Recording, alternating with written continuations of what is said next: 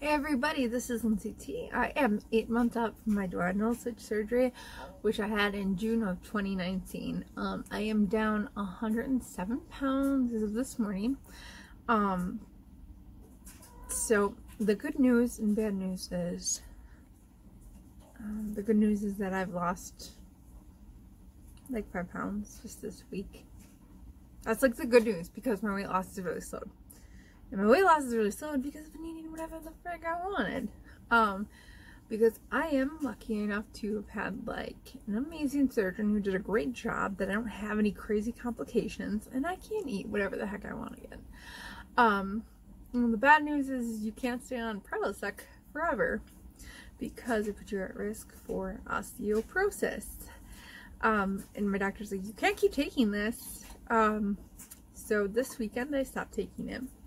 And so the first day I didn't take it was Sunday, and it's now Thursday, and I'm going to tell you, literally everything gives me heartburn except for water and milk. Plain rice, broccoli, nothing on it, heartburn. I was drinking pop, which we're told not to do, and I don't know why, but the carbonation, that gets it going. So like, I took like a sip of pop. Well, no, can't do that. Gonna have to find another way to get caffeine in.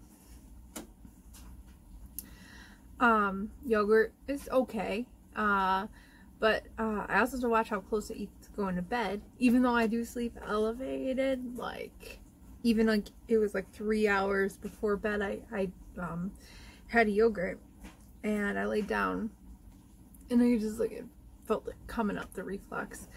It was nasty. I really just hope it levels out.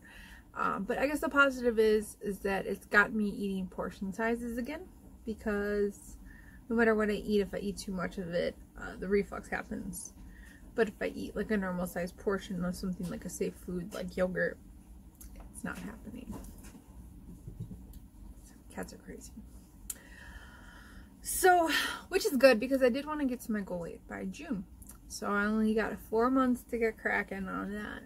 I don't know if I mentioned this in my last video, but my doctor had actually changed my goal weight. My initial projected weight was 160 pounds, which, whoa, I've never been that small. I've been a fat person my whole life. Like, what? You know, I'm 5'6". So what he had changed it to last time, because I'm eating too many calories, he said that I would probably plateau around 180 pounds. So today I was 196 pounds. So that's literally 16 more pounds that he thinks I will lose. I'm pretty comfortable with this. My intention was never to be like 120 pounds. But I am concerned based on kind of how fast the weight has fallen off this week with me eating smaller portions again. I do know that like other people from the surgery group like had trouble like keeping their weight on, which is like, why would I even worry about that? That's never been a problem in my entire life. But I do like having some curves, you know, just some in certain places. I want to control that. I have no control over that. I don't know if my body's going to take fat or not take fat. I can't remember if I brought this up in another video. I think I did. But yeah, my arm, you wouldn't think like, oh, you're going to lose a ton of weight in your arms.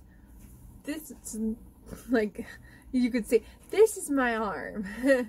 This is like skin and fat. That's like all just like hanging there now since I've like lost weight.